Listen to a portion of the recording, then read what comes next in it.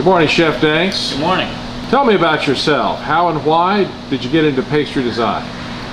Well, I grew up in a small farming town in Michigan, and I had vegetarian parents.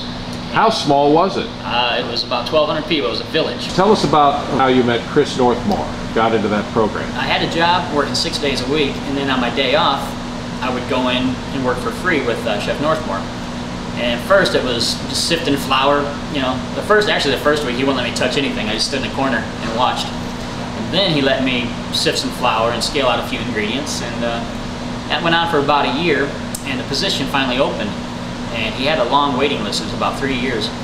And since I'd come in and worked for free, he put me at the front of the list and let me interview. And got the job and worked with him for a couple years. I look back to when I was in culinary school. I'm sure none of the instructors would have thought I'd made it this far. I wasn't the best student, didn't always study or do my homework. And that's kind of helped me be a little more understanding with the students I teach today. You can't judge the students just on their current performance, because they can all be successful. So tell me about your competitive spirit and what sort of drives you to make take on these creative challenges in these competitions. I had a keen eye for attention to detail, and that helped, and also following the rules. It's amazing how many people will just skim over the rules and make up their own as they go, but attention to detail, following the rules, those are some of my strengths that get me ahead in the competitions. Creativity, solving problems. When you are in the middle of a competition, you can't really go back and start over, so sometimes you have to come up with a solution, a creative solution on the fly. So tell us a little more about your adventurous side. The trip I went over to Europe, it was a grand prize for a competition.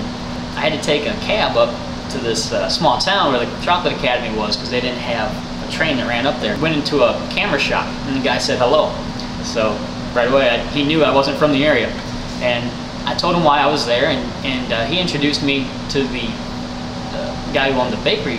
Heber just looked at me and pointed to an apron, and then he pointed to me and nodded his head. And I was like, okay. So next couple of days I helped him out. He couldn't speak English, I couldn't speak French, but when he asked me to make certain pastries, that was the common language that we had. I learned a lot just in those couple of days, formed a bond, you know, and we stayed in contact. My first big competition was the Rich's Alliant Food Service competition in New York, where I won $10,000, and that appeals to my competitive spirit. I've competed in the Southern Pastry Classic against great names such as Natasha Capper. I like to compete, and I like to win. So how do you think it'll turn out? Well, victorious, of course. I'll be victorious. I'll be victorious. I'll be victorious.